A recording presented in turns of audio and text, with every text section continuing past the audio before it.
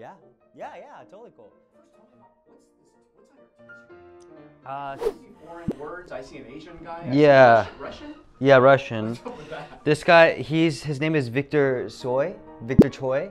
He was like, you know, right at the fall of like the USSR. He was basically like kind of the Kurt Cobain or like Sex Pistols, like revolutionary like musician.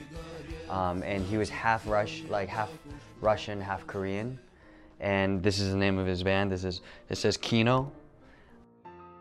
That's the thing about Russia is like people think it's like Sweden or something where everyone's just like white, but it's actually so much influenced by Asia because all the stands like Kyrgyzstan, Kazakhstan, Uzbekistan, they're like the buffer between China and Russia. So they all look like happas. Yeah. Yeah. But, can you talk about like how that happened? Yeah. The real event, like how that happened way back? Yeah. So my dad, he started selling shoes, athletic shoes wholesale. So he had like a small storefront right across the bridge from East Compton over 710 on Rosecrans. When the riots broke out, it was one of those things that at first you couldn't tell. You were like, oh, it's probably stopped pretty soon. But then as like the day started progressing and then police started losing control, they started barricading stuff, you could see it start to spread. And I think that's the thing about the riots that a lot of people don't know is like it wasn't just like South Central, like spread, and you know there was even outbreaks in like Long Beach, and you know so like my dad's place got looted the fourth day, which was basically like the tail end of the riots. I know like Mexican gangs and stuff were like offering assistance for money, you know? Oh, wow. Yeah, that's something you would never Wow. hear about, but like there's like a mob, you just, you know, like, is it worth it? And so he just left and let it get ransacked, and it was like a tornado had just come through, and you know. Basically, It's a little different, but yeah, my dad, you know, it was like, what if the kids got left this store?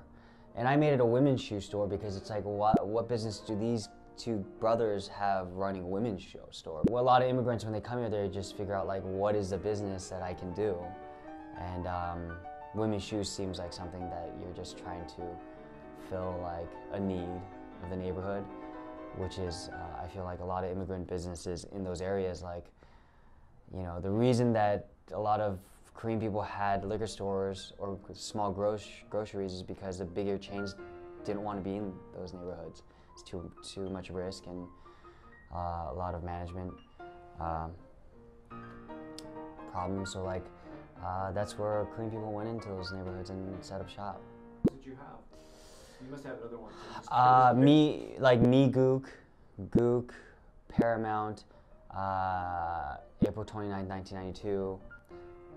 And then, you know, a bunch of variations on Fire, you know, like, but yeah, I mean, Gook just seemed like, you know, I didn't mean for it to be, my intention wasn't for it to be like shocking or have shock value. It was just like, there's a scene in the film that talks about the definition, and I was like, well, I want people to be curious as to like why you would name it a derogatory term. The, you know, actors, like the store, like people, patrons, they didn't even know how to say it. They were like, Gook, like they're like, you Gooks, get out of here. And you're like, oh no, that's not how you say it. So it was weird to actually tell them how to say the word because I'm like, oh, I feel conflicted about this. They don't know how to say it for a reason because it's becoming extinct, like you're saying. But here I am, like telling them how to properly say a derogatory term against against me.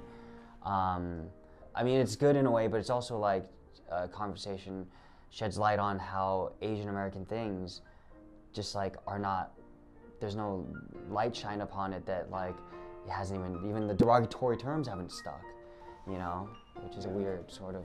Idea at all. Yeah. I actually purposely, you know, I'm a huge Spike fan, and no matter what, it just ends up like your influence ends up in the work you do. But you know, more of a direct influence and more of a direct like sort of like even visually was Lan. Yeah, and that was black and white. That was like a huge inspiration for me, and it's about 3 guys, and it's about like they're a different riot, but like around the same time period though. Different, like they were different ethnicities. Yeah, like Algerian, and when I first saw it, I was like, whoa. Is just the fact that I didn't want people to sit through the first 15 minutes and dissect like, is this period perfect? Or the car, I want to detract the attention away from like the color palette, and also another thing is just budget. Like I can't close down, I can't buy out streets and dress it with like period perfect cars, so it's like you have a little bit of leeway with the black and white, but then it's much more lighting intensive, and wherever the direction of the sun is really important. Yeah, like that was like some of the first sort of investment meetings when I thought maybe we can get money from a more traditional financier. They were like, first thing, don't make it black and white. We're not going to be able to sell this film. You're putting yourself in the same category as documentaries in terms of sales. And I was like, well, then why make a film? You know, I'm like, well, that's exactly what I don't want to do. Like, if we're going to go there, if we're going to take a risk, like having basically no Caucasian people in the film in the first place, why not go all the way? I thought it was beautifully shot. Yeah, I think that was a huge credit to my DP.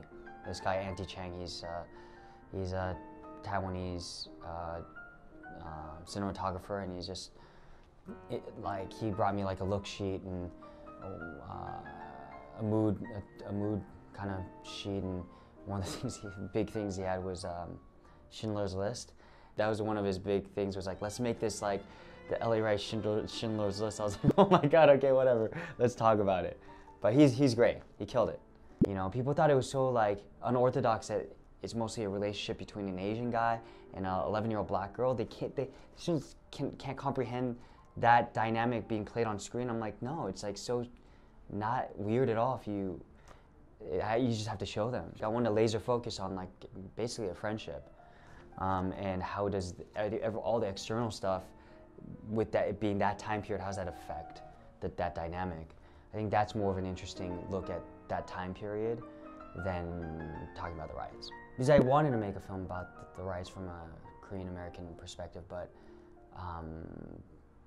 the friendship was always the through line, the spine of the film. So what's it like directing yourself?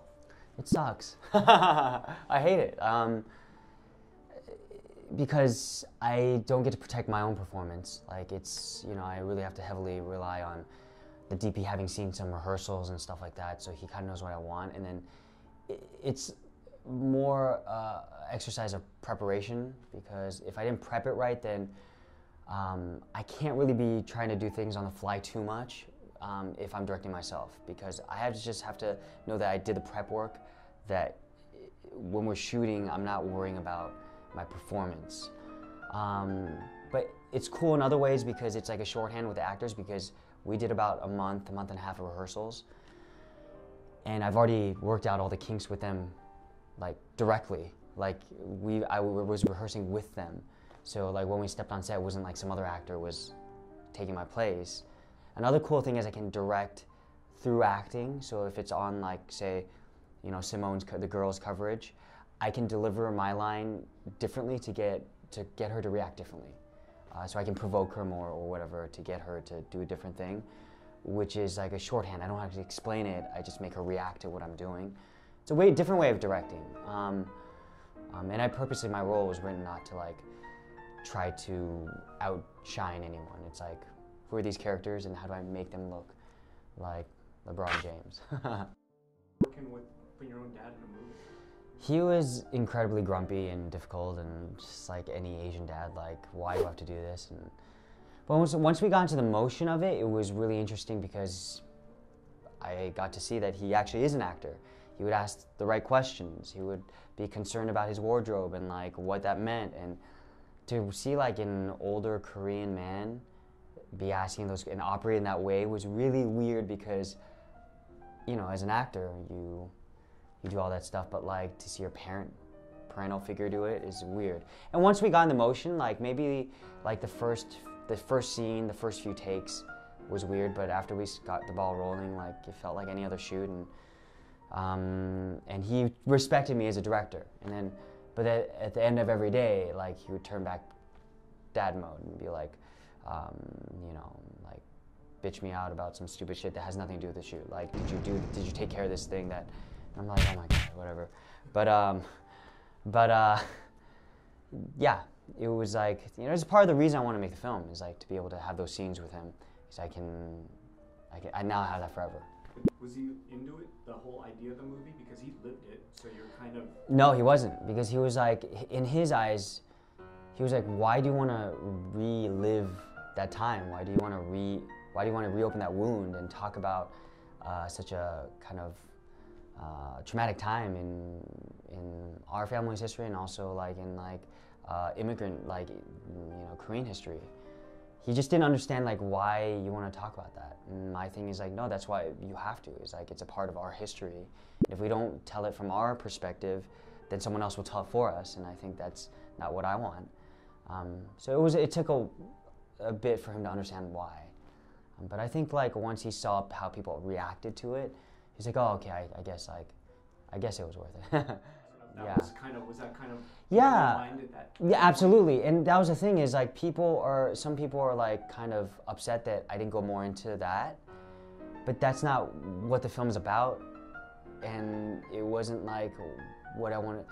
People get really sort of upset with me that I didn't want to focus on that, but again, like, this is my story, and like through my lens, and it was really from about like unifying.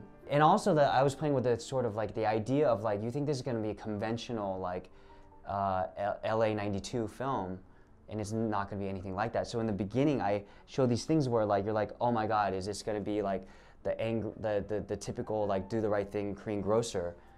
But it's not. I'm going to humanize this guy. Like, I'm going to make you hate him, and then I'm going to make you like him. And that was sort of like what I was playing with that. You get to cuss out your dad. Yeah, and you know, that's the thing, is like, that was another thing where I had to show people that like on script it said, fuck you, fuck you, fuck you, fuck you. It was just like 7 fuck yous in a row, like in the script, and people were like, what is this? And I'm like, no, it'll be funny, trust me. But people were at the script phase was like, this is stupid, you know, but I think it works. So out of Sundance, Samuel Goldwyn bought it. Our sort of rollout will start at the ArcLight Hollywood on August 18th. It's really important that people go out and see it the first weekend and that first week, because that will dictate whether they expand it or if you're just going to see it on Netflix next. Yeah, and I think it's important, like, if you are interested in Asian American film or Asian American voices, that you support with, like, you know, monetary like support, because otherwise it doesn't. Yeah, it doesn't give any basis for studios to desire to make film from, you know, the Asian American point of view. About this boy band thing. Yeah, that's the best. BGA. BGA. You know, it's kind of Ryan, he does Brainchild. He just wanted to parody a K-pop, you know, band and K-pop music in general, and you know, it's funny because it starts off. Our first song was, you know, I Need to Take a Poo.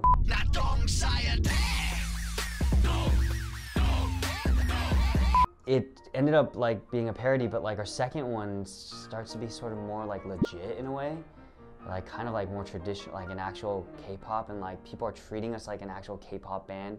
Like we were on top of the iTunes K-pop charts, and like, but it's like, it's also so cool that you can make something so as a joke and for it to like get so much traction.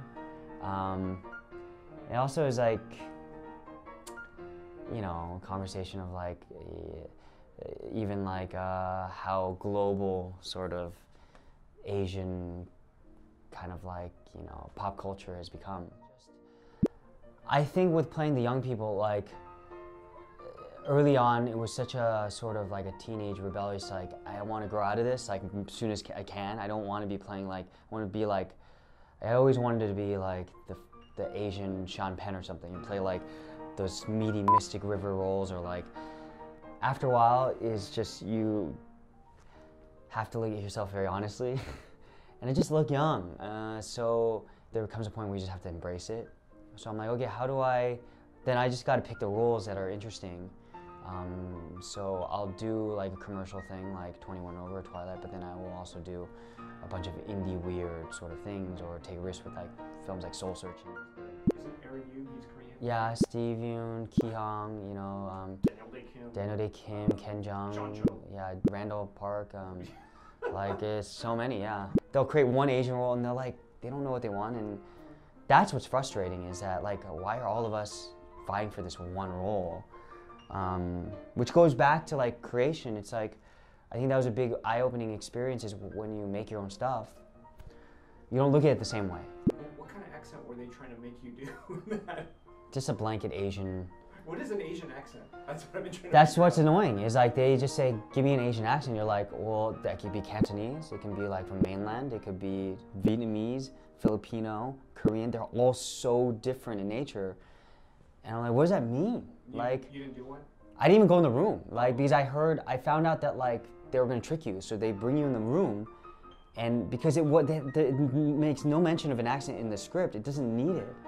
And when you get in the room, they're like, okay, we want it with an accent. But like when you're already in that vulnerable situation where you're in the position of like, I want this job, it's really unfair to like all of a sudden spring that on, because ethically, like, do you say, no, I'm just gonna walk out, or I'll do it? Like, it just puts the actor in a very weird position. But it's changing slowly, I think, yeah. You know, but I can't stress enough, but that's why I like making from our point of view. But also making good shit, you know? Like, dude, like, yeah, it's cool to like make your own films like from Asian, but like, dude, come on, mate. Just like, at least like think it through and try to make it at least semi-good. Because like, it doesn't make any, like, it doesn't do anyone service if it's shitty. You know, like this feels like 20 years ago. Dude, I was actually, yeah, I was sitting in one of the Asian film festivals with Leo, and it was like the same dragon lady doing the traditional, like, in the courtyard doing the dance, the dragon, like, or doing Tai Chi, like the whole family doing Tai Chi, and I'm like, oh God. Dude, Joy Luck Club is like over 20 years ago now, and like, I'm like, how are we still making the same film about like family tiger mom bullshit? Like, I'm like, and millennials don't want to see that. They get turned off. They're like, what is this like dated crap? Like, they want to see like all of a sudden like some Kendrick Lamar song playing, like, and like Asian people just like have some like super drug heist. I don't know. Like, that's what I want to see. Tell Flex to drop a bomb on this shit. That's more blind casting kind of stuff, right? Yeah. It doesn't matter. Yeah. Yeah, I hear you. Yeah. Yeah. But it's like, yeah, I'm trying to get the community behind your film. That's a whole nother like 5-hour conversation. Awesome. Well, thanks, man. I think I covered everything I needed. Yeah, dude. Yeah, thanks for having me. Yeah.